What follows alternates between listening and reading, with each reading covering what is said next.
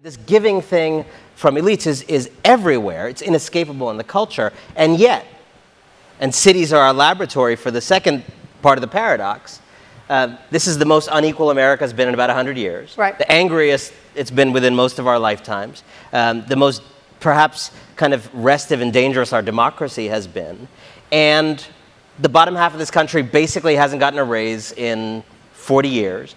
82% of new wealth created last year went to the global 1%. So my thesis is that the very people we often hear talking a good game about making a difference, giving back, helping, are the same people hoarding the future.